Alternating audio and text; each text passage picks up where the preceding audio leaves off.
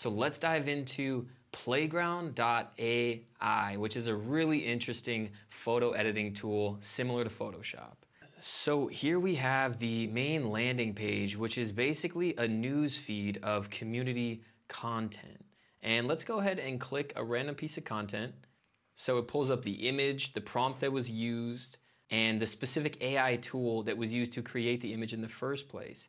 And then you can also go in and see the original image that the person started with before editing it on AI Playground. So this was actually the original image that they edited to look like this. So now let's get into what we can do with this tool.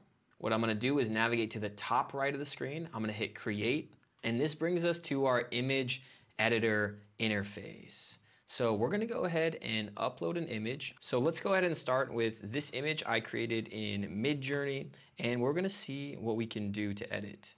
So you can type in the changes that you want on this left sidebar. So let's do their example prompt. Add a mustache to this face. We'll start off with a silly example and then we'll see what else we can do.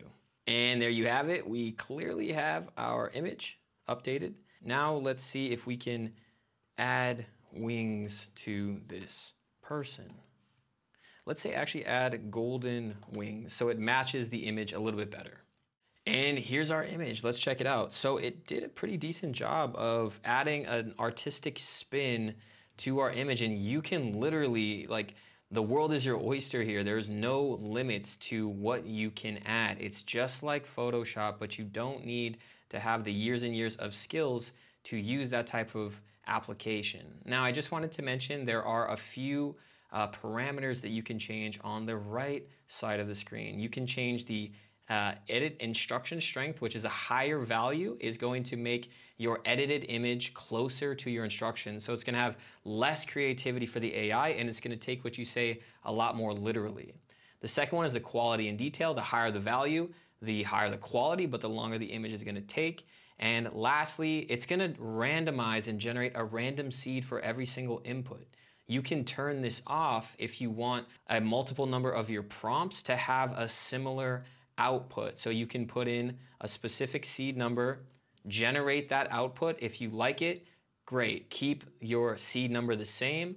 If you don't need that, then just keep it as randomized, and it's gonna pop out a different look every single time you use a prompt. And the last thing I wanted to mention, there's also a remove from image function that you can toggle on and off. So I suggest that you go ahead and get in there and play around with this function as well.